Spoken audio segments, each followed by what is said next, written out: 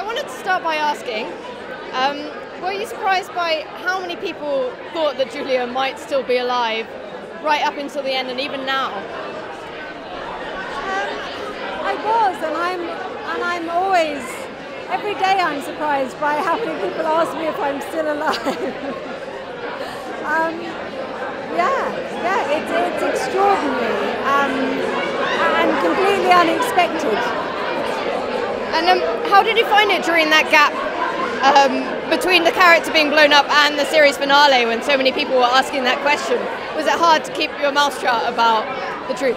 Well, it wasn't hard to keep my mouth shut because I tweeted, thanks very much, I had a great time on the show.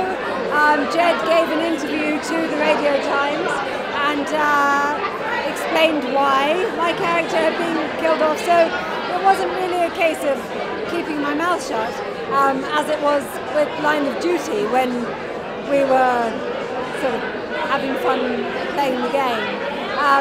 It wasn't at all. We'd been quite frank and quite open and honest about it, but it seemed to be something that people wanted the character to be alive, which is very flattering. Thank you very much.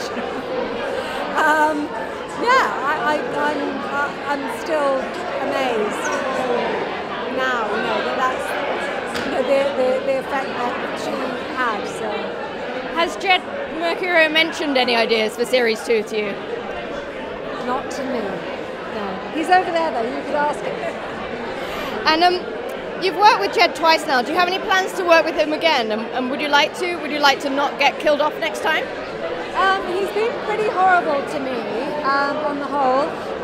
He has, well, what hasn't he done? He's blown me up, he's shot me in the head, he's blocked me in the boot of a car, he's burnt me, I've been through the whole, the whole thing with him. So I'd love to work with him again. I'm not complaining about these things, they're all great fun to play, and it's nothing less than exciting. Maybe you'll survive next time. But also wanted to ask, Richard Madden has been rumoured, particularly since Bodyguard, for James Bond. Is that something you'd like to see? Would you back him for a double? I said to Richard while we were shooting, this is like it's like James Bond. I would love to see Richard playing James Bond.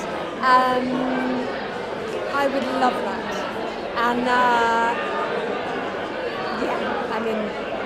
I think he would be phenomenal, and